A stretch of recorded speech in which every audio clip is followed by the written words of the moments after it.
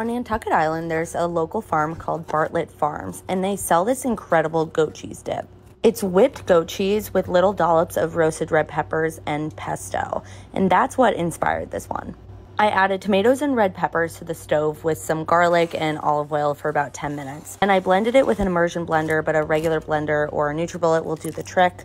I added cannalini beans and salt and pepper that I forgot to film. Oh, and garlic powder. Of course, I needed the goat cheese, so I had creamy goat cheese that I seasoned and whipped up. I added pesto as well. I really felt like I needed a fresh sourdough loaf for this one, so I used sourdough to soak up all the goodness. And this one was really good, you guys.